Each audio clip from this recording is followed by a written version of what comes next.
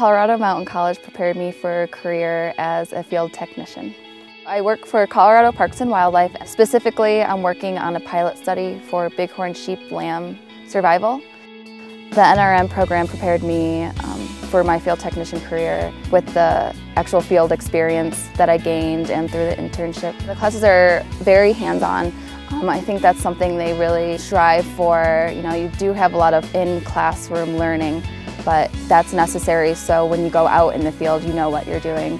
We did a lot of projects working with the government agencies, a lot of stuff on the Arkansas River, water testing and water quality. As humans, I think it's important that we take care of our land so then our children and children's children will be able to enjoy this and be able to get resources from it. That experience of being able to work in the field and work under direction, I think, gave me the skills necessary to get this job.